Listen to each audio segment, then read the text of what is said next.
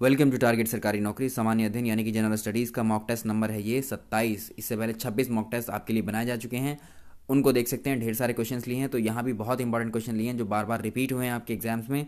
बने रहिए इन वीडियोज़ के साथ में। मेरा नाम है इरशाद अली। अनअकैडमी लर्निंग ऐप पर आप मुझे फॉलो कर सकते हैं। आप अनअकैडमी लर्निंग ऐप आपके मोबाइल में है तो वहाँ इरशाद अली के नाम से सर्च करेंगे तो वहाँ मेरे कोर्सेज मिल जाएंगे, जो कि 14 कोर्सेज हैं यूपीपीएससी के लिए, प्लस सीटैट के लिए भी वही जनरल स्टडीज़ काम करेगी आपके लिए। स्टैटिक कोर्सेज में बेहद खास हैं, 180 प्लस वीडियो लेसन हैं। सभी जिस तरह से एक्सेस आप यहाँ कर रहे हैं हर लेसन को, हर वीडियो को डिटेल में, ठीक उसी तरह से वहाँ भी हैं। वहाँ बैक टू बैक सारे वीडियो सारे कोर्सेज आपको मिल जाएंगे। पहला सवाल आज का ले रहे हैं, महात्मा गांधी को सर्वप्रथम राष्ट्रपिता किसने कहा था?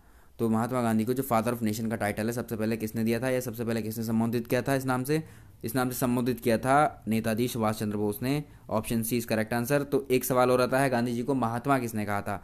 तो गांधी जी को महात्मा नाम का टाइटल या महात्मा की उपाधि दी थी रविन्द्रनाथ टैगोर ने। अगला क्वेश्चन है, महात्मा गांधी ने जो है करो या मरो का एक नारा दिया था, तो ये किस आंदोलन के दौरान दिया था? तो डू और डाई का एक स्लोगन है, गांधी जी ने दिया था, किस मूवमेंट में दिया था, ये पूछा है आपसे। तो सबसे पहला सवाल आता है, बेसिक क्वेश्चन है, करो या मरो का नारा किसने दिया? आप जानते हैं, कॉमन क्वेश्चन है, नहीं आता है। ठीक है, गांधी जी ने दिया है, तो इस सवाल में ही लिखा हुआ है। ये नारा किस आंदोलन के दौरान दिया गया था? तो भारत छोड़ो आंदोलन यानी क्विट इंडिया मूवमेंट के दौरान इस नारे को दिया था गांधी जी ने। वेल्थ ऑफ नेशन पुस्तक के लेखक कौन है? वेल्थ ऑफ नेशन इकोनॉमिक्स की एक किताब है, ठीक है, जो मॉडर्न इकोनॉमिक्स की व्याख्या करती है। ये किताब लिखी है एडम स्मिथ ने, बहुत इंपॉर्टेंट है, कई बार पूछी जा चुकी है। Poverty and un-British rule in India, poverty and un-British rule in India के लेखक कौन है? ये किताब किसने लिखी है? दादा भाई नौरोजी ने किताब लिखी है, कई बार पूछी जा चुकी है।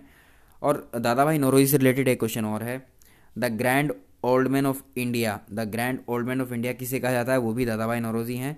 और पहले भारतीय जो कि ब्रिटिश संसद में सदस्य हुए हैं वो भी कौन है? दादा भाई नौरोजी हैं, यानी first Indian to become the British MP. ठीक है, ब्रिटिश पार्लियामेंट में पहले मेंबर हैं भारत की ओर से, वो दादा भाई नौरोजी हैं।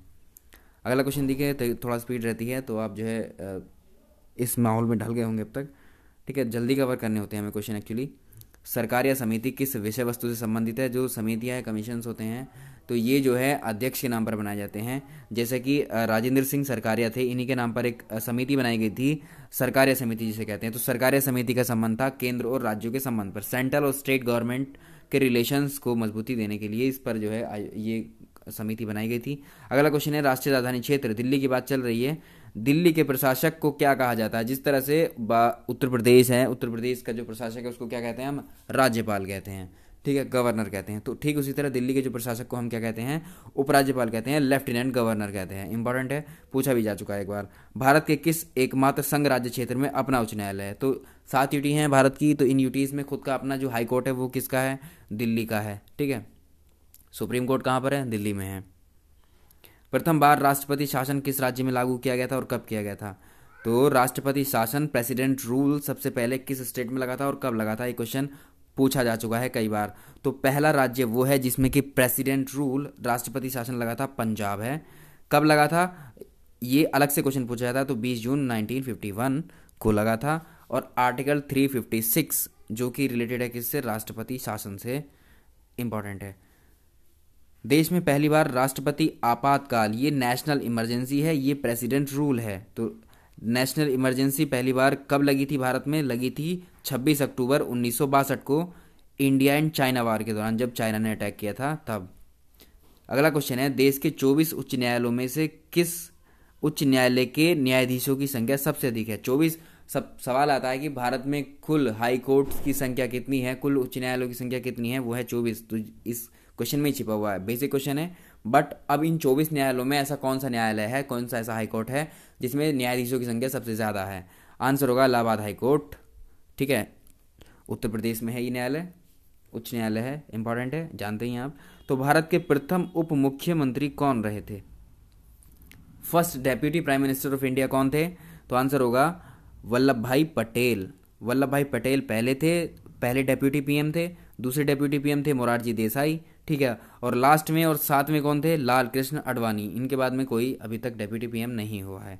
निम्नलिखित में से किसे जो है सिकंदर सानी की उपाधि दी गई? सिकंदर सानी, देखिए सिकंदर महान को तो आप जानते हैं, विश्व विजेता है उसने, ठीक है, लगभग पूरी दुनिया को ही जीत लिया था उसने, भारत पर भी अटैक किया था पोरस पर, ठीक है। तो उसका एक सेनापति था सेल्यूकस निकेटर ने जो है अपना जो एक राजदूत था मैगस्थनीज को इंडिया भेजा था, किस समय? चंद्रगुप्त मौर्य के समय वो भारत आया था।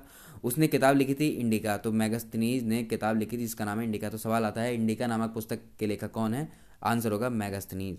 मैगस्थनीज किसके दरबार में भारत आया था? चंद्रगुप्त मौर्य के भारत में।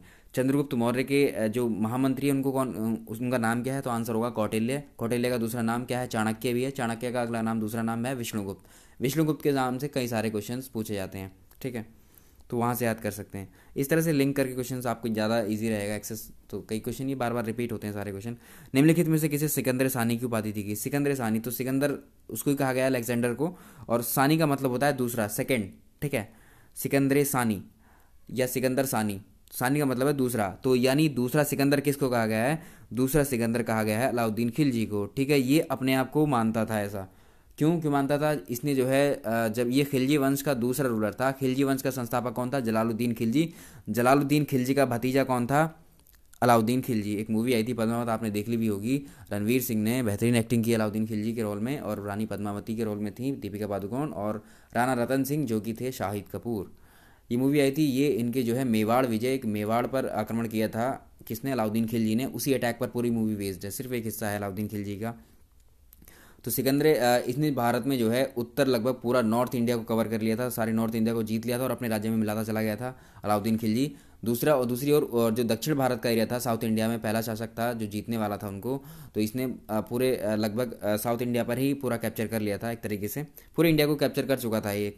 तो ये इसकी महत्वाकांक्षाएं कुछ इसी तरह की थी जैसे सिकंदर की थी। सिकंदर पूरी दुनिया पर राज करना चाहता था, तो इसने लगभग पूरे इंडिया को कैप्चर किया सिकंदर, इसने अलाउद्दीन खिलजी ने। तो ये अपने आप को मानने लगा है सिकंदर सानी, बट सिकंदर दूसरा सिकंदर मानता है अपने आप को, बट ये बन नहीं पाता ऐसा, ठीक है, मानता है। सवाल हमारे लिए आता है तो सवाल इंपॉर्टेंट है, ठीक है। तो सवाल का आंसर रहेगा अलाउद्दीन खिलजी अपने आप को सिकंदर सानी कहता था। आंसर हो जाएगा ई ऑप्शन। अब मैंने 5 ऑप्शन लिए हैं इसमें, तो पहला ऑप्शन में मैंने इल्तुतमिश रखा है। भारत में एकता प्रणाली की शुरुआत किसने की थी? भारत में एकता प्रणाली सिस्टम किसने लागू किया था? तो किया था इल्तुतमिश ने, ठीक है, सही रूप से किया था। थोड़ा बहुत जो स्टार्टिंग की थी वो वैसे कुतुबुद्दीन ऐबक ने की थी, लेकिन वो फुल फॉर्म मतलब फुल उसके साथ नहीं लागू किया था, लेकिन इल्तुतमिश के नाम पर ही क्वेश्चन आता है, तो इल्तुतमिश इसका आंसर होगा। गुलाम वंश का संस्थापक या पहला शासक कौन है गुलाम वंश का? तो वो है कुतुबुद्दीन ऐबक, इंपॉर्टेंट है इसमें, ठीक है। तो और कौन सा बचा है अभी? अब मलिक काफूर जो है, मलिक काफूर कौन था? इसको जो है इसका एक सेनापति खरीद कर लेकर आता है, किसका? अलाउद्दीन खिलजी का। उसने उसको 1000 सोने की दीनारों में खरीदा था, इसलिए मलिक काफूर का नाम 1000 दीनारी है। सवाल आता है इनमें से किसको जो है 1000 दीनारी कहा जाता है? मलिक काफूर, ठीक है। तो जितने भी दक्षिण भारत के अभियान हुए थे अलाउद्दीन खिलजी के, उन सबको लीड किया था मलिक काफूर ने। मलिक काफूर बहुत ही खास था, किसका? अलाउद्दीन खिलजी का, ठीक है। तो यही लीड करता है जितनी भी दक्षिण भारत के अभियान होते हैं, अटैक होते हैं इंडिया पर अलाउद्दीन खिलजी की तरफ से, सबको जीतता भी चला जाता है। इसी को कहा गया है 1000 दिनारी, जो कि 1000 स्वर्ण दिनारों में खरीदा गया था। सवाल आता है कि मलिक काफूर जिसको 1000 दिनारी कहा जाता है, क्यों कहा जाता है? तो इसलिए कहा जाता है कि 1000 स्वर्ण दिनार में इसको खरीदा गया था। ऑप्शंस में ऐसे डिजाइनिंग मिलेगी आपको क्वेश्चंस की। इस वीडियो लेसन में रहने देते हैं इतने ही क्वेश्चन। तो एलटी ग्रेड के मॉक टेस्ट और भी आते रहेंगे आपके लिए यूपीपीएससी के लिए, तो उनको भी देख लीजिएगा आप, ठीक है। लास्ट टाइम पे इन वीडियोस को देखते रहिए, कोई ना कोई क्वेश्चंस आपको मिल जाएगा। Thank you.